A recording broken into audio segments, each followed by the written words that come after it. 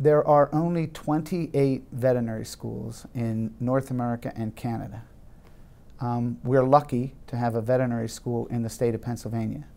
The veterinary school and all its associated research endeavors and background and things like that make it an exceptionally worthwhile investment into not just animal health within the state of Pennsylvania, but also implications for human health in the state of Pennsylvania.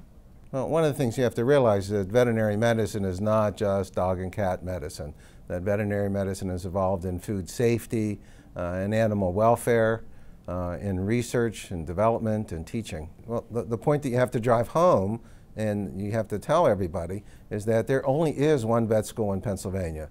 That somebody from Pittsburgh or from Western Pennsylvania, if they want to go to veterinary school, their best veterinary school to go to is the University of Pennsylvania. That it is our regional veterinary school, and that it's important to support the school. You know, many of the practitioners from Pittsburgh went to school in Philadelphia and came back to Pittsburgh to practice, like myself. And it's very, very critical that the education for the veterinarians across the Commonwealth are all done at the University of Pennsylvania. And it is our school. When I was just a first-year vet student, one of my professors, Dr. Otto, mentioned that she had this idea of starting a center to raise and train working dogs because she had been one of the veterinarians at the World Trade Center on September 11th, looking after all of the search and rescue dogs there. And when I was a first year, in one of my classes, she just talked about this idea of having a center to raise and train these dogs that are so desperately needed in our country. As the year progressed, I realized that this was something I really wanted to get involved in and that it was actually going to come to fruition while I was a student. And this past September, the Working Dog Center opened, and it's become a place to raise and train dogs for detection work.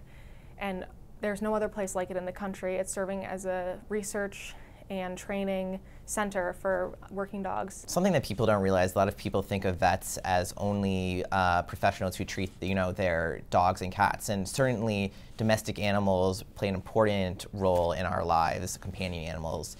But veterinarians also are on the forefront of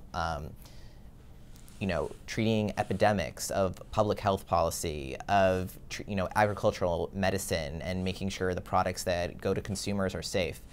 And without sort of the funding and the support from the state, veterinarians can't play those key roles that basically are keeping our community safe.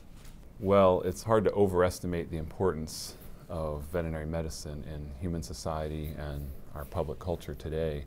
We're intensely, very deeply entwined with not only the large animal industry and agriculture, but obviously companion animal medicine and small animals.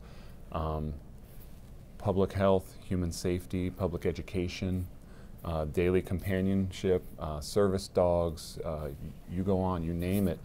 Veterinary medicine is intensely tied to human culture and human living. And we share this planet with animals, and Penn Veterinary Medicine really trains properly and intensely how to properly treat animals and bring that relationship together stronger.